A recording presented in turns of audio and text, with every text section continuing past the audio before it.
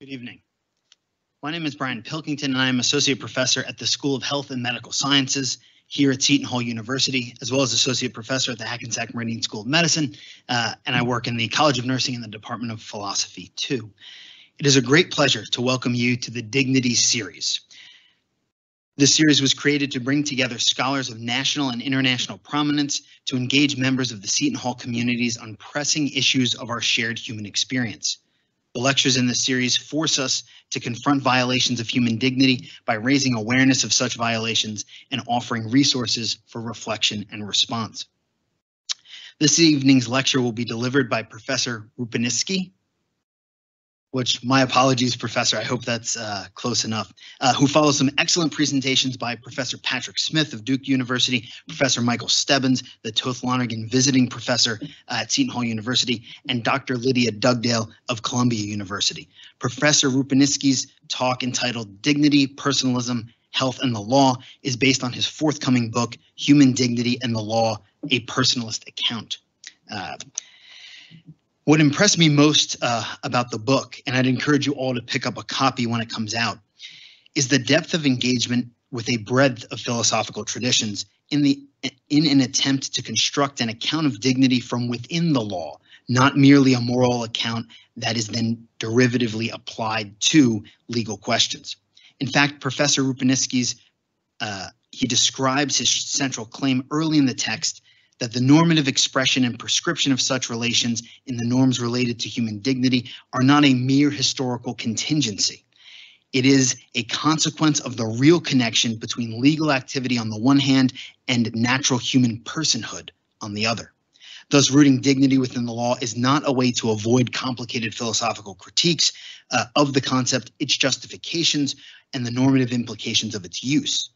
He engages these on their own merits, but rather a sophisticated and deeply considered approach to conceptualize the space that law can create for human dignity on its own terms. I am no legal scholar, but if I may, Professor Rupniewski's use, analysis, and critique of particular legal philosophies greatly advances what I've read considering dignity in the law. His lecture will be followed by two comments, first by me and then Professor Michael Baur, who I will very briefly introduce now. Professor Michael Baur is Associate Professor of Philosophy and Adjunct Professor of Law at Fordham University and the Brian and Kathleen McLean Fellow from 2020 to 2022. We will then entertain questions from our audience and online. Please join me in welcoming Professor Rupniewski, who's visiting us at Seton Hall straight from Poland.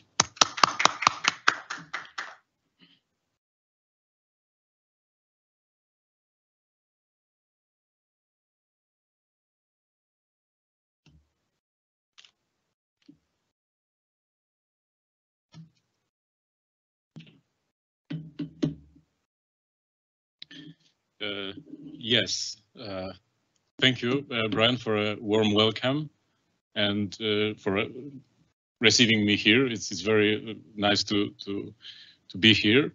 I come from Poland. I teach at the University of Łódź at the Faculty of Law and Administration. Yes, and Brian has been very nice to my book, so you already have a sense of what the book is about. This book actually comes out of a, let's say, a problem with dignity that we have, I think, both in moral discourse, but in legal discourse especially. So it's not, to some point, I think it could have been considered as an unproblematic notion, but at some point it got problematic. So now preliminaries for those of you who are not interested in, who have not done research about human dignity in the law, I must mention that before World War II, the term was actually almost absent in the law. It appeared here and there, for instance, in the preamble to the Irish Constitution, in the German Constitution related to social law, but in general we could say that it was like almost absent. Of course, the law has its own term dignitas, dignity understood as a high status, but only of some individuals. And well, it's already a tension between human dignity, which is supposed to be equal, and the status of dignity, which is supposed to be attributed to the only elevated somehow individuals in the society. So, of course, the Universal Declaration of Human Rights introduced the idea of human dignity as inherent, that is, inscribed somehow into the very being of a human person, inalienable, so you cannot get rid of it, basically, you cannot lose it, inviolable, in a sense that you should not or you must not violate it, and equal to all human beings. And it's also remarkable that the term has been largely used in constitutional law, especially, and a particular emphasis was given to human dignity in countries which needed to sort of cut off the atrocities of the past, especially the German constitution, also South African, after the apartheid. So basically, we could say that, yes, and in recent decades, the term has been used more extensively as a, let's say, a reason for a particular normative statement. So instead of being simply some sort of evocation or perhaps some kind of a common commitment, foundational commitment, it has become to be used more and more as a reason, as a justificatory reason. And that's actually the part of the problem. And we could say, we could speak, I think, about the puzzles of dignity, that dignity as a concept is very rich and evokes many, many different opposing ethical conceptions, metaphysical views, religious commitments. And as I mentioned before, it has generated a general, but probably quite shallow consensus on human rights, right? But at the same time, generated and actually is generating somehow perhaps even more and more disagreement in terms of the more specific context. Just to give you a general map of those opposite sort of directions that dignity could take us, I prepared the following table. Like on the one hand, human dignity is connected to self-determination, our independence, let's say. Oh, sorry for the misspelling here.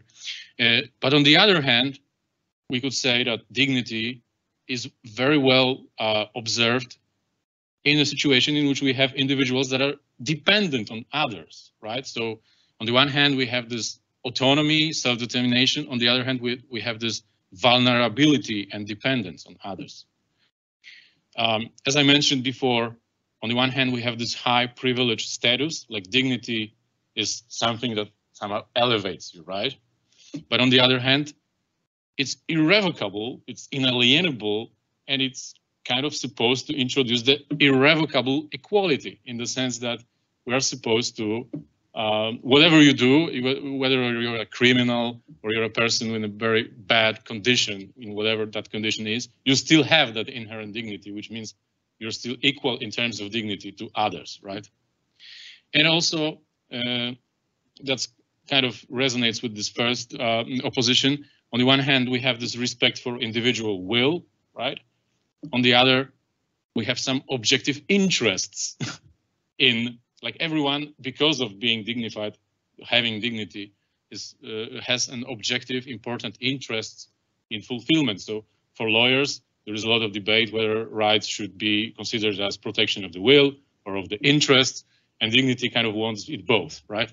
So there are basically a lot of problems, and that has attracted, perhaps the best way to call it is skepticism, right? So in recent decades, as dignity became more and more, or has become more and more used also in the legal discourse by judges, the response was skeptical, basically. Like the famous account offered, for example, by Christopher McCrudden, who says that dignity is merely a placeholder. And I think that skepticism is a problem in a way that needs to be overcome, because, well, my book tries to overcome it in a sense. And there is an interesting passage of Bernard Schlink in this McCrudden's Companion to Human Dignity, Understanding Human Dignity, that was a couple of years ago issued in Oxford University. And he says, Bernard Schlink, he writes, human dignity is a Sehnsucht-Begriff. Begriff, it's a German.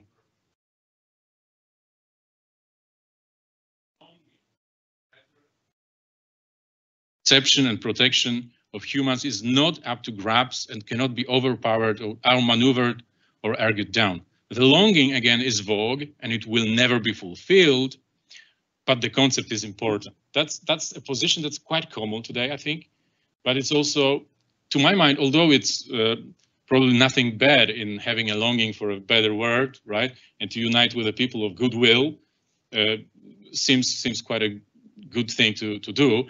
It's in a sense, it's a dangerous for human dignity because it makes it dependent on our value judgment. It makes it dependent on our commitments, right? It's not really, and especially for lawyers, it's not really an objective principle, but it's rather a, something that in a sense depends on your personal commitments even, right? And in this book, I've been trying to show basically that to present a personalist theory of human dignity with the special emphasis on human dignity and the law, which basically shows that human dignity is real, right? That there is something, that it has perhaps certainly a real substrate, and does not depend on our goodwill, our longing, but it's rather something objective that judges or lawyers should kind of respect and recognize. I wanted, this theory of mine wants to show that the recognition of human dignity is one of the pinnacles of legal system. It's like somehow inherent. And as Bryan already mentioned, integrates the experience of personhood with legal reality. Because the main idea is that human dignity is, in the law, is integrated with the natural human personhood, something that we basically encounter in ourselves in a way, but which also needs to be respected. And also, the hope was to, at least to some point, give some guidance in all those hard cases that come with human dignity and all somehow resolve. It's not possible to resolve all the tension, but at least give some guidance in perhaps resolving these tensions. So what I come up with is a theory of the status of personhood. And it's a response to human dignity skepticism. And already Bryan mentioned that the book that is coming out, hopefully in August, in Routledge, the book is titled Human Dignity and the Law, a Personalist Theory. The inspirations of the theory come from outside the law. They come from Polish personalists who did actually anthropology and meta-ethics in the Catholic University of Lublin in the 20th century. One of them was Karol Wojtyła, who later became John Paul II, but beforehand he was a cardinal and also a philosopher. I strongly recommend reading his book, The Acting Person, the best in Polish, I think, I'm afraid, but yes. And also his disciple Tadeusz Styczeń, who was engaged with meta-ethical questions.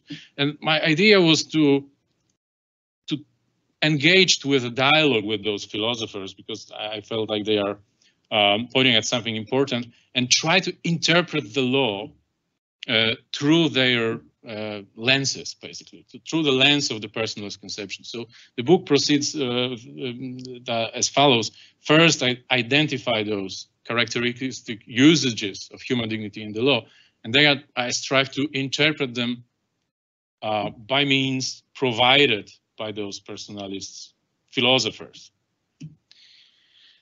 And well, that story should be longer. How I do it, because it's, you know, it's taken me many pages. So because of the problems with time, I will present to you my results. And if there is a need, we can talk how does it actually work. But the idea is that you need to engage with the phenomenology of human personhood and interpret the law with a similar approach. It's basically some sort of a phenomenological interpretation of the law, and that interpretation arrives at certain conclusions. First, that there are dignitarian interests that human dignity protects, and there is certainly a certain tension between these interests. Sometimes you cannot have them at, you know, at the same, all of them at the same time, but you need to find balance between them in particular cases. And those interests are freedom from degradation, which is sometimes, although it's kind of obvious, it's sometimes also overlooked in the dignity of literature, that the first thing that comes, as the example of torture shows it, for instance, is that the interest is freedom from degradation. And we actually wouldn't understand what humiliation is about. We wouldn't understand why torture is so atrocious if this dignitarian interest called freedom from degradation would be absent, right? So that's the first and somehow most basic thing. The second point is self-determination. So, of course, a lot of, and especially in this country, in the United States, a lot of human dignity literature and also of human dignity cases focus on autonomy, right? But actually, I've been trying to make a case that this autonomy or the self-determination is best understood in a specific personalist context. That it's not simply what we want, not simply what is in our best interest as we see it, but rather is what we think is true. So that self-determination is somehow connected to truth, at least in the sense that persons who advocate for their position in the public realm, they at least make claim for truth, right? And the third dignitarian interest is integration or integrity. So we enjoy certain kind of integrity on different levels, right? That's what Wojtyła books is about very much. Like the second part of his book is about integration at the very bodily level, right? At the very basic bodily level, up to the moral level, right? And very much of human dignity jurisprudence is actually appreciation of that sort of integrity. Although there has been discussions about moral integrity and are you actually entitled to impose moral dignity on individuals? And that's this problem, right? But I'm trying to kind of solve it. And these dignitarian interests are connected to the principle of the status of personhood, which I advocate as the in a sense the best explication of human dignity and in the law. It's not the only explication, because I argue that human dignity is basically too rich to say, you know, human dignity is that point. It's not possible, but you can look for focal application, focal uses. And I think that principle is just that. And it says, before the law, each person equally must be respected as an integrated whole, radically capable of self-determination and striving towards fulfillment. And basically, I argue that it's a cosmopolitan, implicit principle of the law. So, of course, many lawyers will not be directly aware of this principle, at least unless they read the book. but the claim is that if they are not ignorant, if they are decent judges, for instance, they would kind of apply it in one way or another, which of course highly depends on the particulars of the jurisdiction. And what does it mean? Well, the recognition of that principle has some implications for law and for health policy, which I included because of our focus at Certain Hall here. So for the law, the implications are that human dignity is some sort of an axiom for the law, is not, again, something imposed from the outside, from morality. Here I actually follow a non-personalist thinker, Jeremy Waldron, whose famous account on dignity as inherently legal. Of course, he's not a personalist, but I'm also inspired by this. Basically, I think he's right, right? So dignity is a sort of an axiom for law. So therefore, it kind of comes out naturally of the law interacting with persons. Therefore, we don't need to actually justify human dignity, but rather we are using human dignity when we engaged in a, let's say, decent legal discourse. And what follows also from this is that the law affirms persons in its own genuine and important way. It recognizes human capacity for agency, but on the other hand, human interdependence.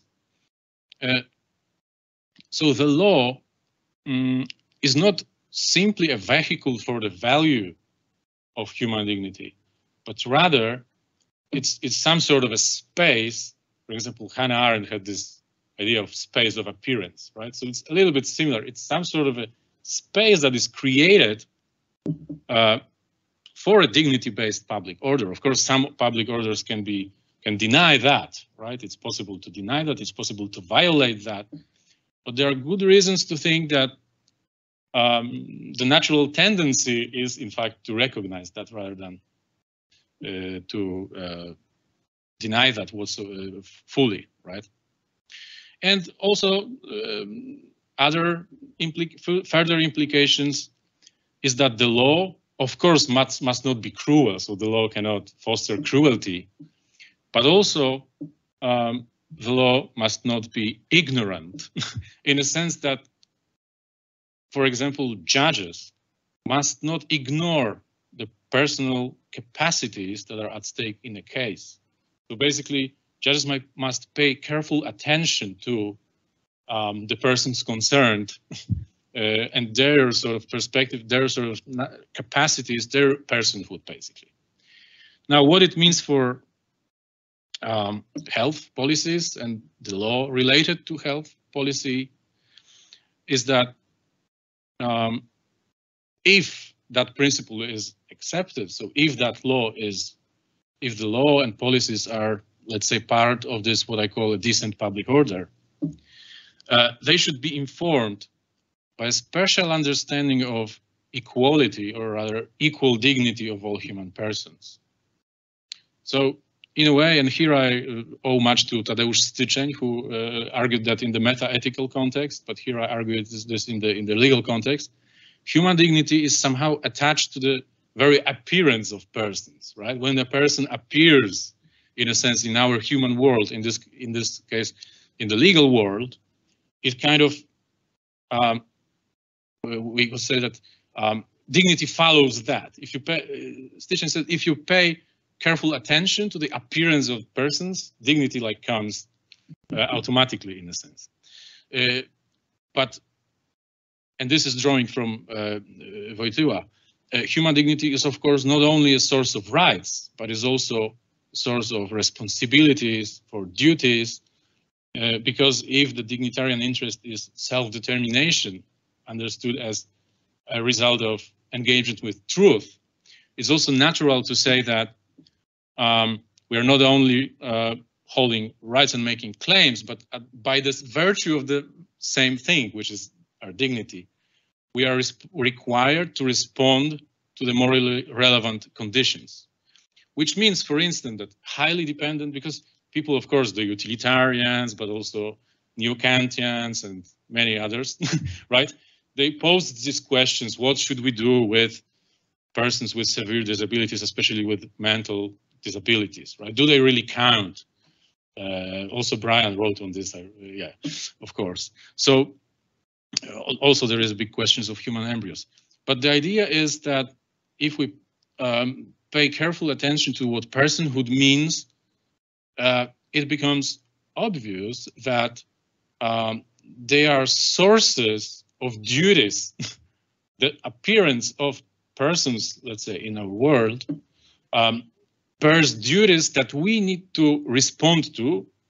Why? Because we have this capacity for agency, for self-determination, but it means that we cannot ignore things, basically. So therefore, highly dependent individuals, say people with severe disabilities, are sources of duties and not, let's say, subject of bargains or of ping pong, philosophical ping pong, right? All right, thank you very much. I've used pretty much all of my time, so thanks.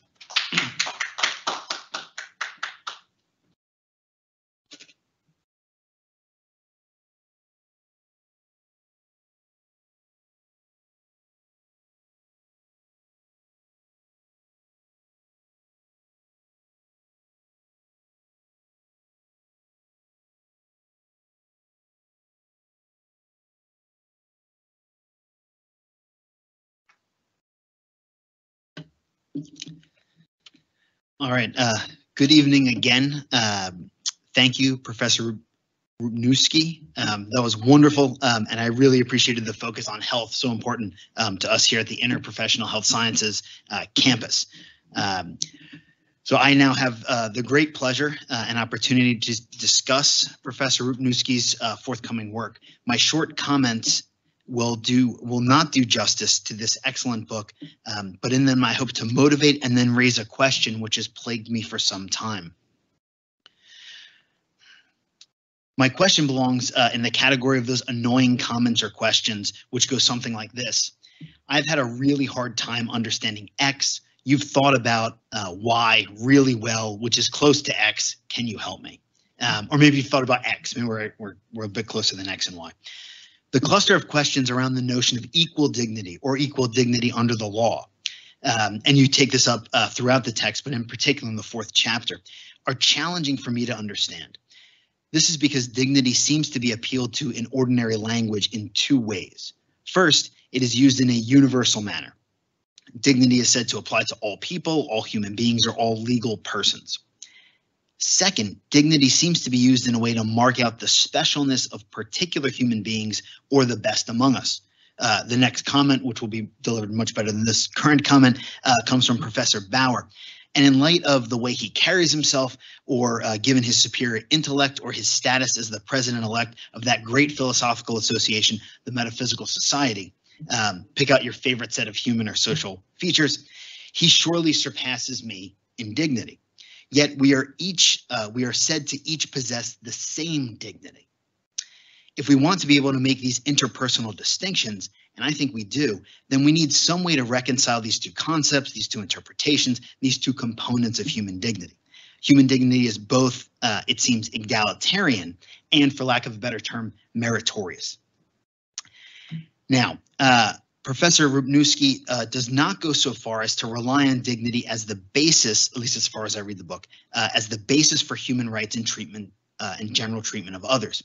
He's focused on dignity within the law, right? Legal dignity. And he avoids the trap that theorists like John Rawls, according to his interpretation, or I think a straightforward reading of Gilbert fall into, picking particular properties that are important for, let's say, counting as one of us, or constructing a kind of threshold view, wherein, to go back to my previous example, Professor Baur and I are both treated in the same way in spite of our varying degrees of those clusters of important human and social features, because we're above some predetermined cutoff, right? So Professor Baur's way up here, I'm here, but I'm still above the line. Professor Rupniewski does not fall prey to either, because as a good personalist, he roots human dignity in experience, following carefully upon, and in so doing, I think, clarifying the work of Pope St. John Paul II, among others. However, in what is the key section on equal dignity in chapter 4, which you will all carefully read when you buy the book when it's out, I don't think we quite get an answer to this challenging reconciliation question. We learn, quoting here, equal dignity in the personalist perspective is the fundamental axiom of relating to or deliberating about human persons. We affirm that as love or respect other persons in their entirety insofar as we ourselves are able to deliberate and act as a person, close quote. But surely there are some who act and deliberate better than others, even in the experience-focused and taking experience very broadly perspective of the personalist. We are also told, again, quoting from the text, that is why the dignity of the person is concerned, dignity of the person concerned, is the axiom of adjudication. And therefore the judge keeping fidelity to the principle that was up there, the principle of the status of personhood, does not merely endorse the abstract ideal of equal dignity to all. She also, and most importantly, keeps fidelity to the real persons affected by the particular act of adjudication. Close quote. In making this point, we can connect your arguments to the legal theoretical literature that engages dignity and procedural justice. In particular, I have in mind the work of Michael O'Hear on federal sentencing, and this is just his work is focused on the U.S., and he observes, quote, a large body of procedural justice research teaches that the process through which a legal decision is made may matter as much or even more to the people affected by the decision than the content of the decision. In particular, a legal process that treats participants with dignity and respect may promote respect for the law and the legal system, even if the substance of the decision is adverse. Now, borrowing from Professor Rupniewski's work, he says, quote, when one thinks in these terms, ascribing the status of personhood equally to all the members of the family has nothing to do with surprise or supererogation. It is simply what a human or perhaps a humane society should do, close quotation. And herein lies the trouble. Well, the problem I have in thinking about this. Herein lies the trouble and the root of my confusion. I'm in agreement on the interdependence of persons, and I think you're right that in failing to attend first to humanity of everyone, right, the humanity of all, and in particular persons with disabilities, I think a mistake is made and we get the order of operations backwards. So I think that's exactly right. I appreciate the focus on the status of persons, right, so we're close. However, I still want to have my practical level prescriptions informed by a robust account of human dignity, and I don't know how to do that without allowing for discriminations in answers to questions about what is a flourishing human life, what is a good person, what must a person do or be to live up to being considered equal before the law. When an otherwise healthy person requests a limb to be amputated, and for the law to support and enforce compliance with such a request, right, on the physicians and other medical folks who'd be asked to perform the procedure, isn't part of the answer, which I think is a negative answer, isn't part of the answer that to act in such a way would not conform to the prescriptions that follow from a proper account of what it is to be human, a possessor of dignity. To ask this another way, and I'll wrap up very shortly. To ask this another way, is there too much normative content baked into that notion of a humane society, which I think might be doing some of the work of that notion of meritorious dignity that I had mentioned without actually appealing to that and then trying to avoid the tension?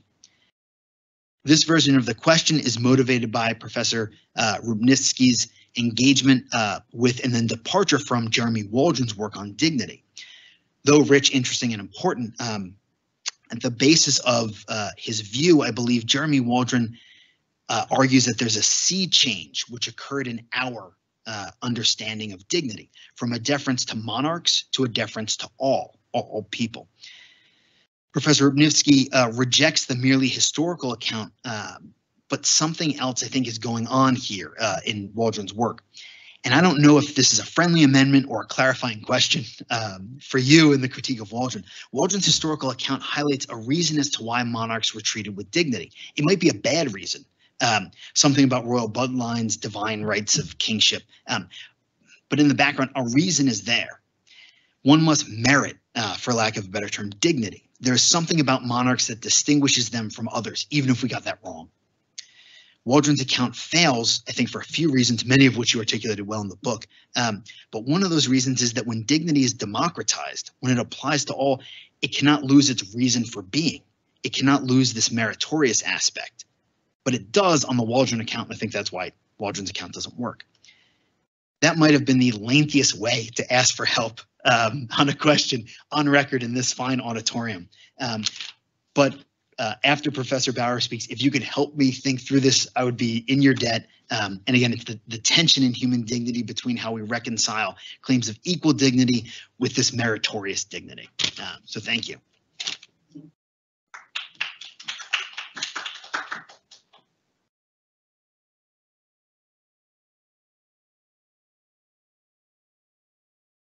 So, thank you, Bryan.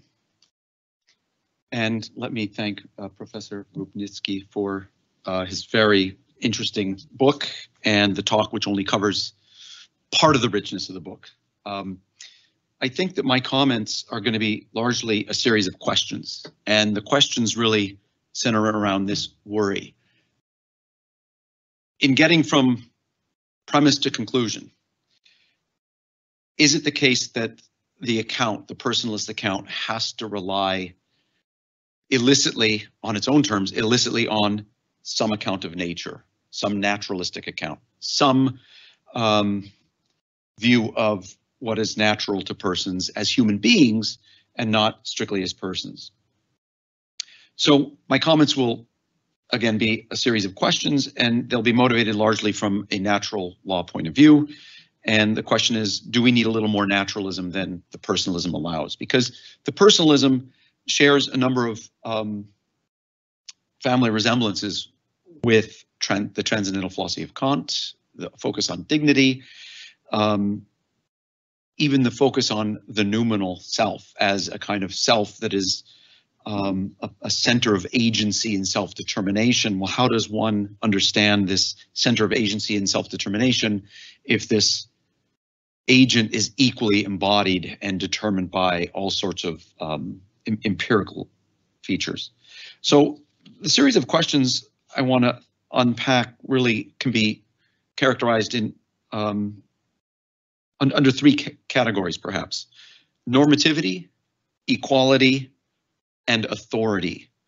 So first to the normativity question, and I may be oversimplifying the account being given, but at the risk of oversimplifying, let me just raise this question. I think it's very promising, as Professor Rupniewski, Bryan, you got me mispronouncing this now, Rupniewski says, to begin an account that doesn't require a metaphysics up front. The account is not meant to provide first a freestanding metaphysical theory of personhood or dignity, on the basis of which we then dictate the terms under which law should be institutionalized. What we're looking for is the dignity in the law, not a metaphysics of dignity which we then impose upon law. However, as Professor Rupniewski himself acknowledges, dignity hasn't always played an explicit role in the law. The positive law can get it wrong. There can apparently be law even without any consideration for dignity.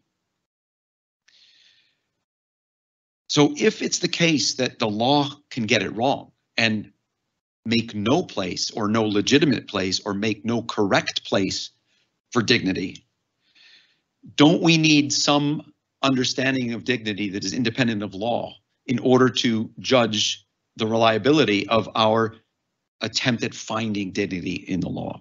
So from a natural law point of view, and there is some similarity here between natural law and the personalist account. At least from my natural law point of view, it's not as if we discern the natural law in some kind of Platonic heaven. We find the natural law only in the positive law. Fair enough, but there is also an account of natural law that helps us discern what to find in the positive law and what kinds of positive laws we shouldn't even regard as positive law, legitimately understood, because they are too lacking in some requirement. So some concern for the common good, or some concern for justice, or some concern for proper authority. So how do we really preserve normativity if we begin with the law without some kind of independent check on the kind of personalism we're seeking to find in the law? That might be a problem, maybe not a problem, but it does seem to be the case that we have to have more than just saying dignity is an axiom for law. Some law seems to lack the right kind of account of dignity. All right, so that's my normativity question. The equality question can be cashed out in this way. And again, I'm borrowing from a natural law, more or less naturalistic account that I would want to derive from Aristotle and Aquinas and some more contemporary thinkers like Michael Thompson and Philippa Foot. A Platonist might want to think that there is a one-size-fits-all thing called equality. But from Aristotle's point of view, from Thomas's point of view, two things cannot be commensurated, regarded as equal or unequal, except in respect to some third thing. So Peter and Paul are equal. Professor Pilkington and Professor Baur are equal. In what respect? One cannot answer that question meaningfully unless one specifies the respect in accordance with which people are said to be equal or unequal. Peter and Paul are equal in height. They're equal in wealth. They're equal in employment status. They're equal insofar as they're both human beings. And as a result, Peter and Paul are equal insofar as they're both human beings. But Peter is not equal to Fido, who's not a human being. So it seems to be we require some third thing with respect to which, and some visibly identifiable third thing with respect to which we say that Peter and Paul are equal. This notion that individuals are equal simply insofar as they are persons sounds a little bit too close to saying they are equal as noumenal selves. There's a kind of invisible center of value or worth or dignity or self-determination or agency that doesn't seem to be doing any significant work on getting us to understand with respect to which, or with respect to what the agents are said to be equal. So again, this is an Aristotelian Thomistic naturalistic account. What counts as equal is always equal in some visible, identifiable respects. And it matters for the law because it has to be a publicly identifiable, a publicly available, what I'm calling visible respect in which two or more are said to be equal. This touches upon then my third area of questioning. Because the law works by way of giving some and not others decision-making power. It's the problem of authority. If everybody is treated equally in every respect, if everybody is given the power of self-determination such that they should never be forced to live in accordance with a law that they themselves wouldn't endorse, you need unanimity to get anything done. So imagine the situation of the three little pigs who don't have to worry, let's say, about a wolf, but let's say they worry about a storm that is brewing. They're on an island, and one little pig says, let's build a dam out of straw. The other says, let's build a dam out of sticks. The third says, let's build a dam out of bricks. And each one of them has good reasons for arguing in favor of the different materials. The straw is easier to get. It's cheaper. We can get more of it more quickly. The storm is going to come soon. No, but it's not as strong as bricks. Bricks are much stronger. Yes, but it's going to take us a week to get the bricks. We have to do it out of straw or sticks. Okay, so there's good reason for each of the three little pigs to want to lay down the law in accordance with their own insight. But if they continue to require unanimity, nothing gets done. The storm comes and they all get destroyed.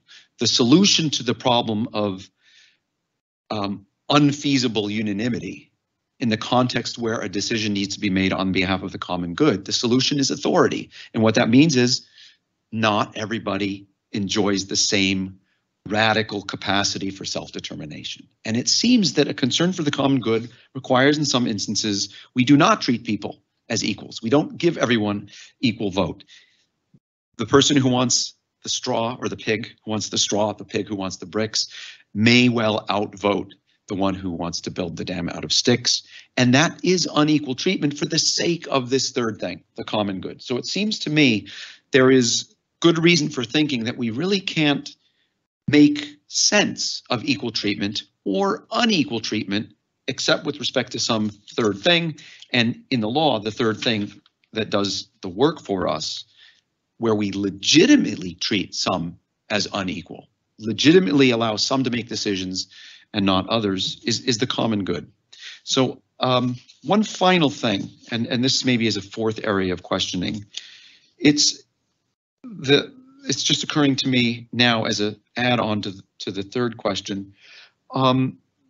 This idea that human dignity is somehow attached to the appearance of persons.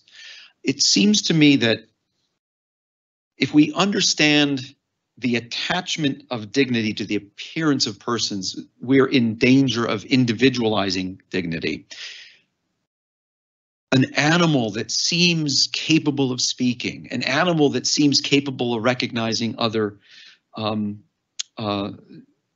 linguistic animals, a reptile that seems to have some kind of mind or personhood, seems to be a good candidate for recognition as being an appearance of a person.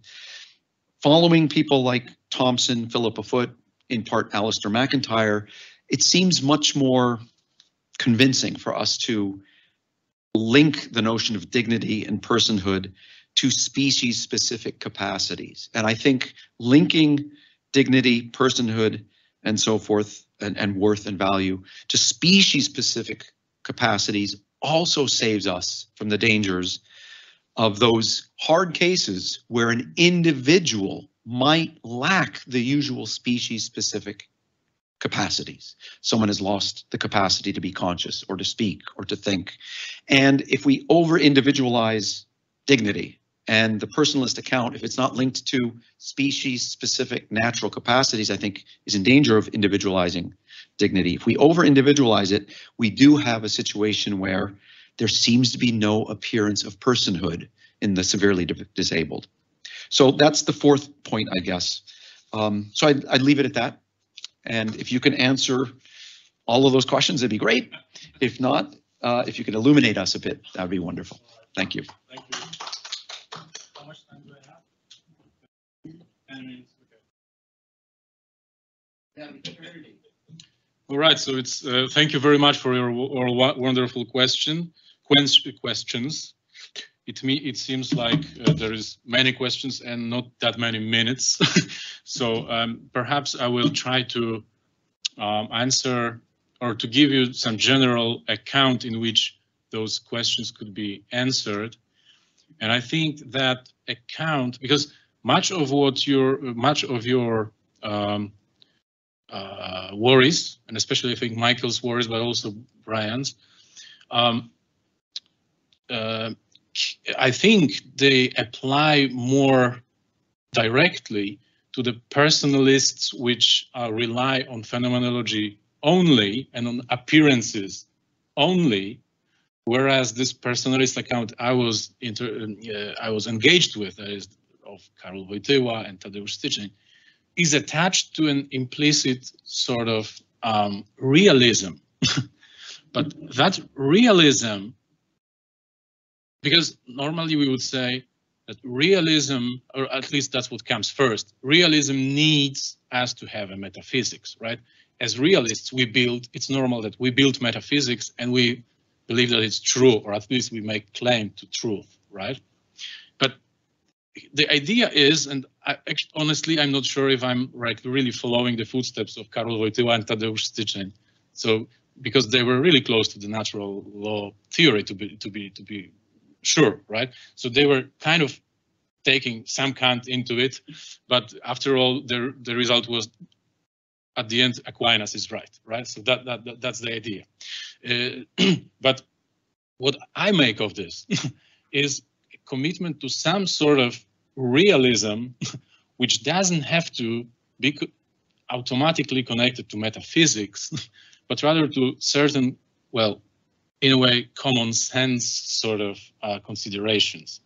So both Bryan's problem or question was that, okay, so how do we know that we are all equal in dignity when there is like this dignity as being somehow high, right?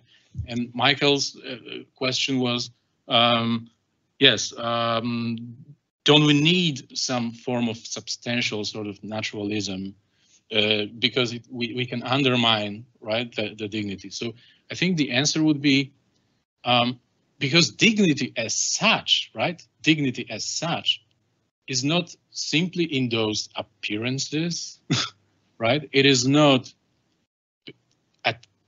it's kind of, yeah, we can say that it shows itself in appearances, but a common sense sort of realism should, persuade us to postulate that it's actually outside of these appearances, that it's something like real independently of our perception, right?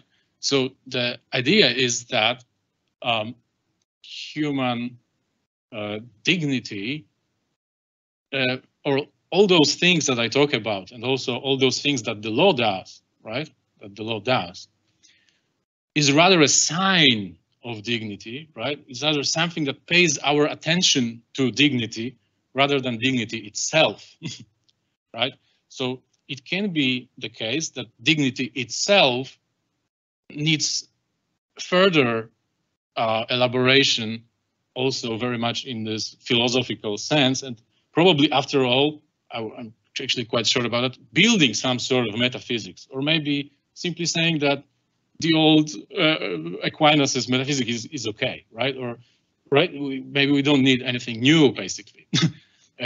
But what is I think important is to show that the law, independently of those metaphysical insights that we might have, or metaphysical theories that we might build, kind of works on its own terms, somehow related to dignity. And I think it is related to dignity in the sense that the, let's say, active agents, maybe not those passive agents in the law, right? The recipients of care and so on, but at least the acting agents, they are acting persons, right? So they are capable of self-determination, but they are also perceiving certain things that are true or untrue.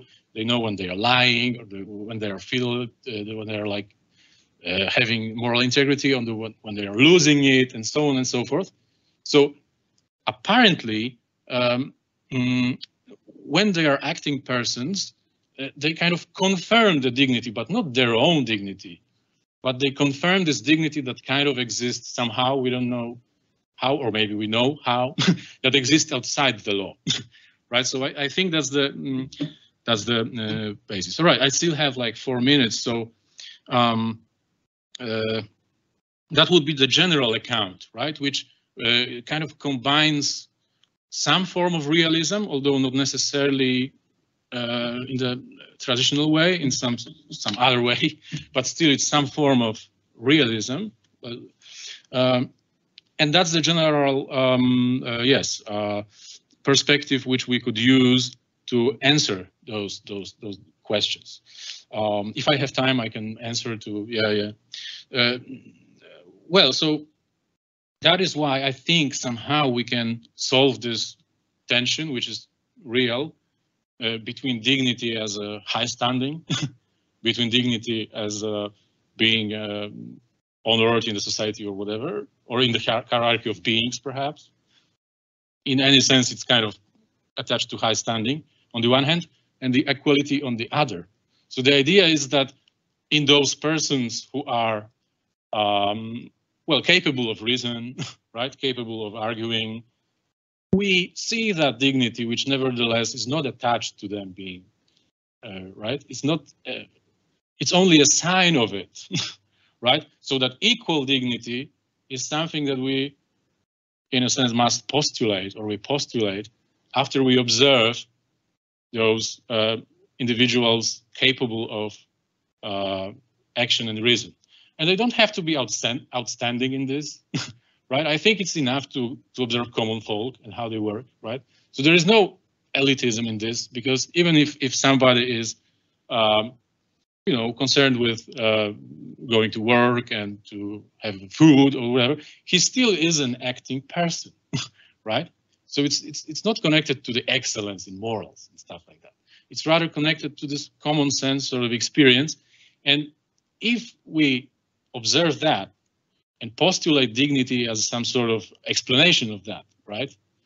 Or some further implications where we could debate about that, then this equal dignity is something that we should accept, right?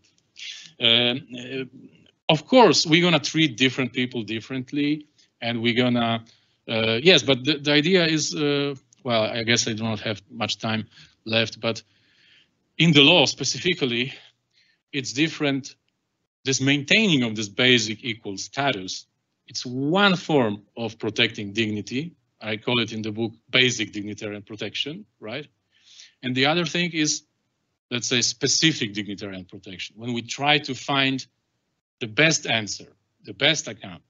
And it's, of course, a big question for the law and for authority also, to which extent the law is supposed to, it's a problem of paternalism, basically, right? To which extent are we entitled to impose those conceptions of the good person, of outstanding life on individuals?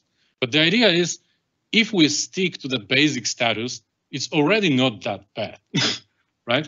So maybe judges, for example, should be careful about giving this full answer, like this full specific dignitarian protection.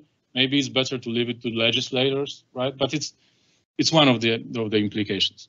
And now, to specifically to Michael's questions, I think, yeah, some of them I kind of tried to answer before when I gave this general account. I think there remains, what remains unanswered is this authority question, right? So, yeah, quite honestly, I do not engage with the notion of authority very closely in the book, but I think in the story you presented about those pigs, right? With all due respect to pigs, I think it's enough to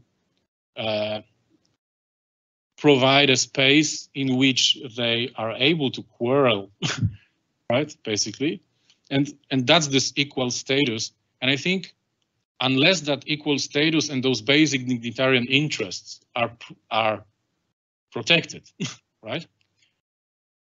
The differences, other social differences, and also differences in authority that we have and different individuals have, do not actually violate, right? So in this sense, we are all equal in the sense of having this dignity, equal dignity, if you're buying my argument, if you're not, because it's not that much well observed. You cannot measure it, certainly, right? But yeah, the idea is that if you are, you know, engaging with that interpretation, then you should be convinced at least, right? So that's that third element. It's not that much transcendental because it refers to the concrete persons. It doesn't refer to some sort of super persons or personhood of persons, but rather to concrete persons. So we are equal in status, and then we can decide, we can overvote, we can even select a king, why not, right? All right, thank you. I've used all of my time. Thanks for your questions again.